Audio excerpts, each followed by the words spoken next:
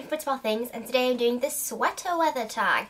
That sounded really sweater weather. Okay, let's do that again. Hi guys, it's Sabrina from Prettywildthings, and today I'm going to be doing the sweater weather tag. Now, some of the questions from this tag revolve around Thanksgiving, and I'm English, so we don't celebrate Thanksgiving. So I'm going to alter a few of the questions just to make them make more sense for me, and I'm going to change it to Christmas. So let's go. Number 1 is, what is your favourite, Jesus Christ, I can't even remember 5 words. Number 1 is, what is your favourite candle scent? So for kind of like the autumn winter season, I really like the spicy deep scented candles. Last year we had one that was a mulled wine scented candle, and it was so lovely. At the moment I'm currently burning Ginger Snow Fairy, I think that's what it's called. Ginger Snow Angel. That makes more sense. And it just absolutely smells of gingerbread, and my whole room smells like a bakery when I'm burning it. And even at night, because it's like on the bedside table, even if it's not lit, I just get whiffs of like gingerbready goodness. So I really like that one, but I think my favourite is just the kind of like woody and spicy scents that you get around Christmas. They're so yummy. Number 2 is coffee, tea or hot chocolate. So I will drink tea and hot chocolate all year round. Like, doesn't matter whether it's hot outside or freezing, I will drink tea and hot chocolate. But the one thing that I specifically drink a lot more in the winter months, and definitely in like November, December, is strawberry Ribena with hot water. I was going to say hot milk then, that's disgusting. Strawberry Ribena with hot water, and then I add a little bit of cold water so that it's drinkable, and it is so yummy. I mix in a little bit of cinnamon, make sure it's all kind of like dissolved, and it tastes so yummy. It's like a non-alcoholic mulled wine, and it just kind of really warms you up, and it tastes so good. And yes, strawberry Ribena with hot water is definitely the one for me. Number 3, what is your favourite Christmas memory? Now this one is going to be insanely hard to answer because I'm 20, I've had 20 Christmases. Granted, I probably don't remember the first 4 of them because I have a bad memory and I can't remember being one, but I think it's going to be really hard to answer this, but I'm going to just kind of see whatever plucks out of my brain and out of my mouth. So I remember, I can't remember how old we were. I think I was about 7. I'm not too sure. But when Santa came, he left footprints on the carpet in the front room when he'd like come, and I think it was actually flour, but like there were footprints coming out of the chimney going to each of our Christmas bags, which was so cool. And then one year Santa left his button behind off his suit. I mean, he must be just so full of mince pies that his buttons popped off, but he left one behind. And I think my favourite kind of memories is when I used to leave my letter for Santa. When I was younger, I used to cut out all these pictures of toys from the Argos catalogue and stick them onto a piece of paper, and I'd write the price next to it so Santa knew how much it was, and then I'd say, if you could make one like this, that would be really great.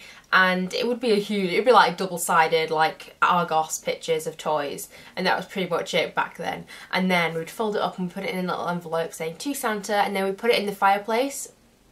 And we put the shield up that we have that was kind of like a child safety shield around the fire. Put that around it so that no one would steal the letters, and then in the morning they'd be gone. Santa would have come down the chimney and taken our letters back to the North Pole so that he could get our presents ready. And yeah, that's what we did every year. Now we've stopped doing that, and Mum will just say, is there anything you want for Christmas? We still do the Santa sacks because that's just fun, not knowing what you've got for Christmas and then them being in a Christmas sack, because who doesn't want to open presents from a Santa sack, you know? What else? One year I got an amazing alley. If you ever had an amazing alley, please comment below, because She was incredible. I remember I saw her in Toys R Us. Again, can't remember how old I was, probably about 9 or 10.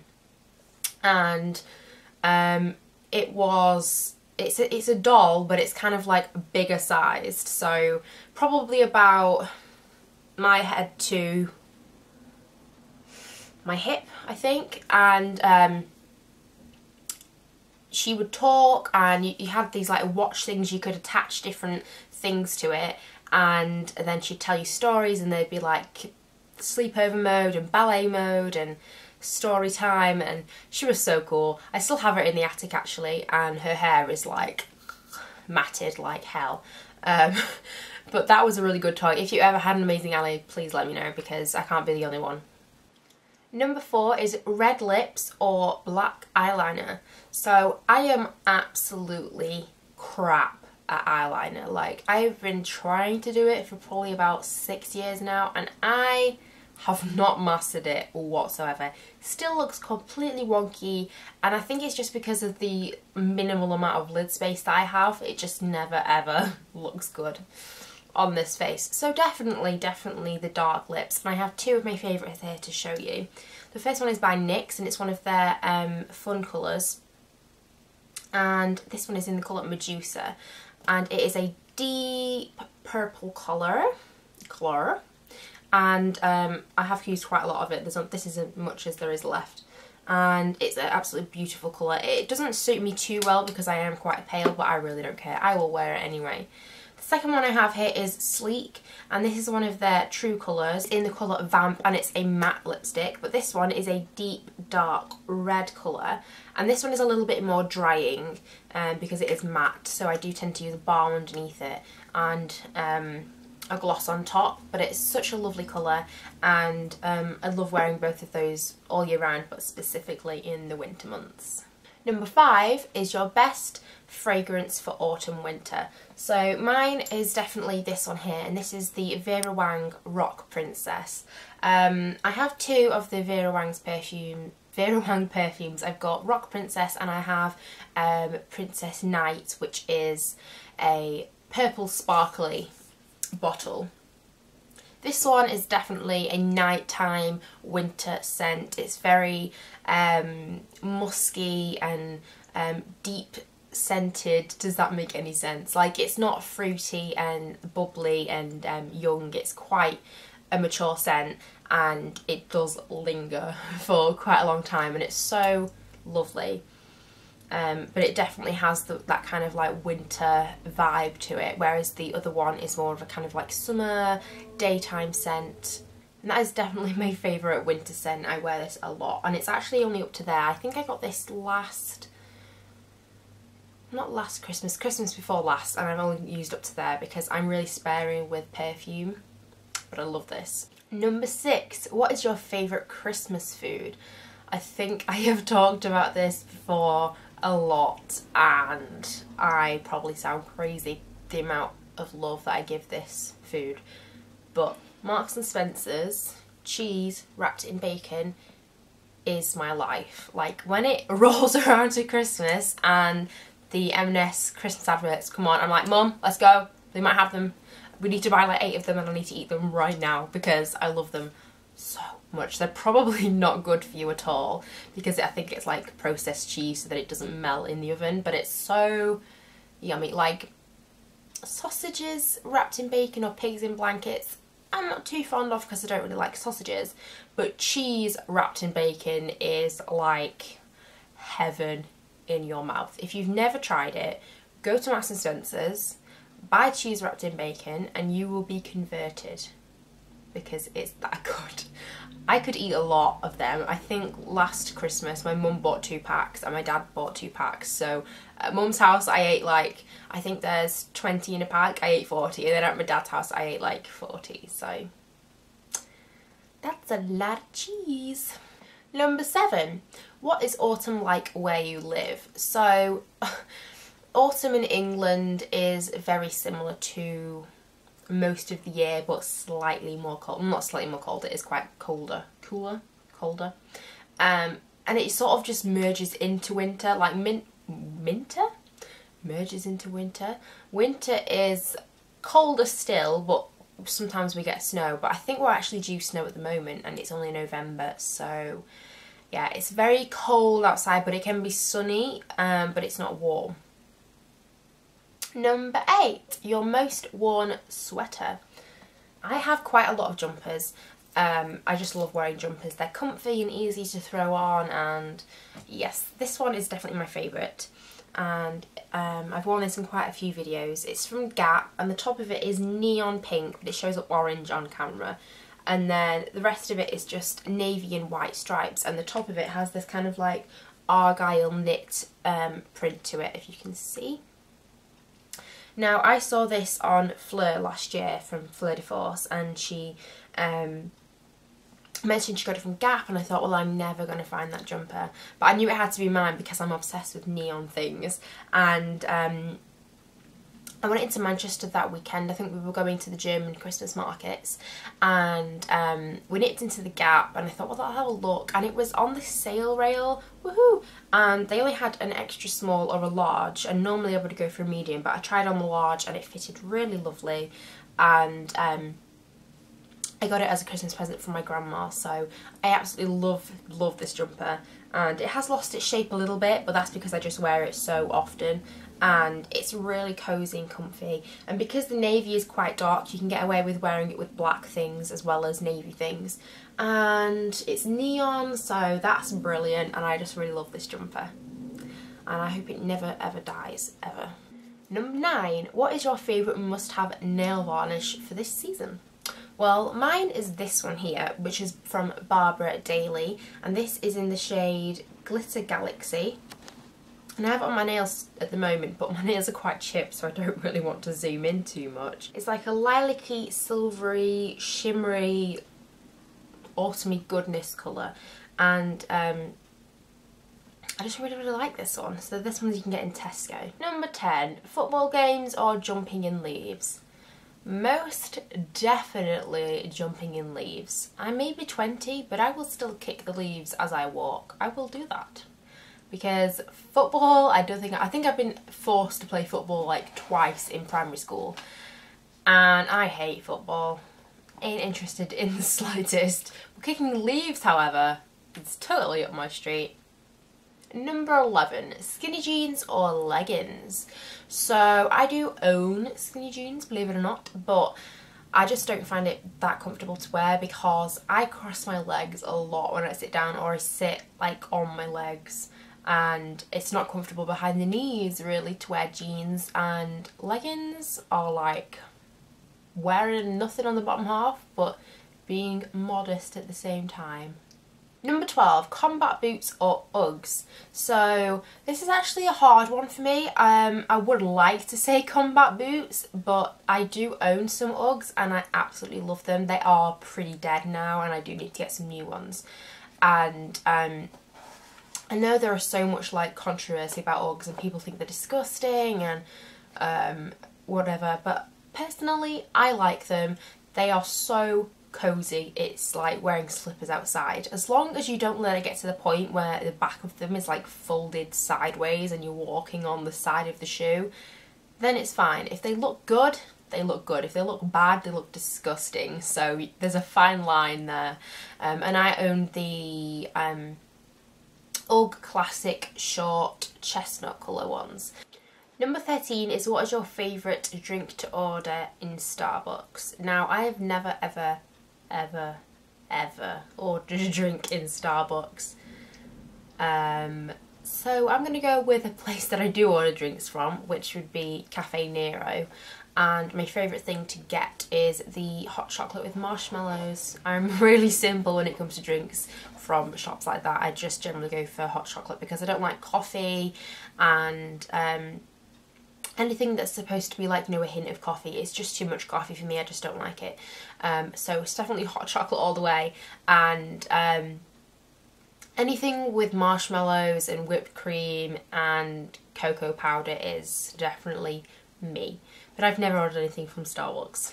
Sorry. 14. What is your favourite fall TV show or autumn TV show? I'm really enjoying the American Horror Story series Coven. I actually started watching the series after Fleur mentioned it in one of her vlogs. She was in a hotel room, I can't remember what vlog it was, and she was saying that she was going to catch up on watching it. So I looked up the like trailer for the first series and thought, how have I missed this? And I watched all of the first series and then all of the second series, and then just as I finished watching the second series, the third series began, and I was like, yes. So I've been watching that and I just love it. It's so up my street. It's such my kind of programme. I've got an itchy. Does X Factor count? Because that's kind of on in the lead up to Christmas. Again with the eyeball. Ow. X Factor is one of those programmes that I enjoy, but it's not exactly my kind of thing, if that makes any sense. Like, the music they sing isn't to my taste, but I really enjoy the show because it's just so entertainingly funny and bad at the same time. 15. What song gets you into the winter mood?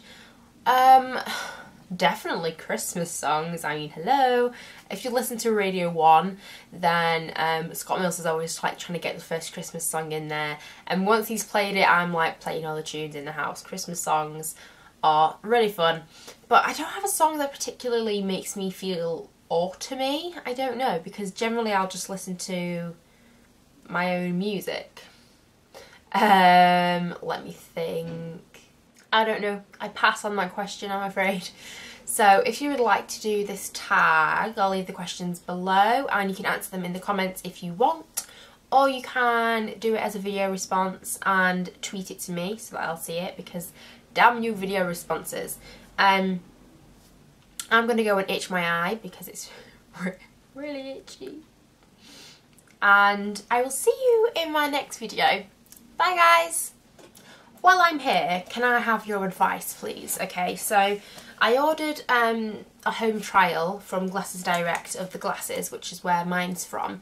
You may know that my pink glasses were in my suitcase that got stolen, so I don't have them anymore, and they don't have them on the website. I emailed them about them, and unfortunately they've been discontinued, so I'm not going to be able to get them again, which is really sad because I loved those glasses. So I've got 4 here to try on, but I only really like 2 of these, so I'm going to try them on and you can tell me what you think of them, whether I look like an idiot or whether you think they are pretty cool. I'm going to start with this pair. Actually, I've got 3 to show you.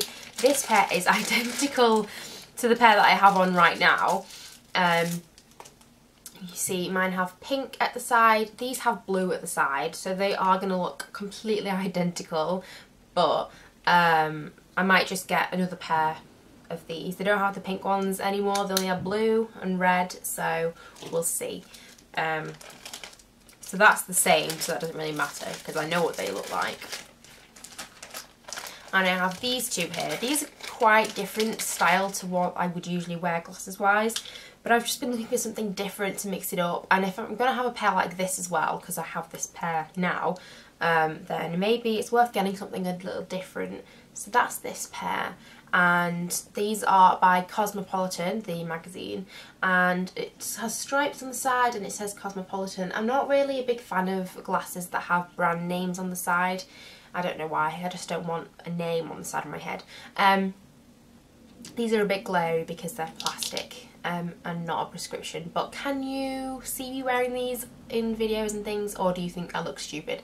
Let me know. Let's call these glasses number 1, and the next pair will be glasses number 2. You can tell me whether you like those better or worse, or whether they're both disgusting, because I'm not too sure. So these are black and the inside is hot pink, which drew me to them, and these are the Scout in black and pink. They look like this. So they're quite big and I feel a bit like a grandma, but I really like them. My mum really likes them as well on me, but I don't know, I feel like in the mirror they look cool, but on cameras and on video they look like I'm wearing goggles. Are these too big, do you think, or good? Bad or good? These are glasses number 2. So please let me know below, because I would love your input on that so that I can order some new glasses and have 2 pairs again. Because I'm always worried about what happens if I break this pair, because now I only have 1. I won't be able to see. Well, I guess I can wear my contacts, but I don't have that many pairs left. So yes, let me know glasses number 1, 2 or neither of them. And I will see you in my next video. Bye guys!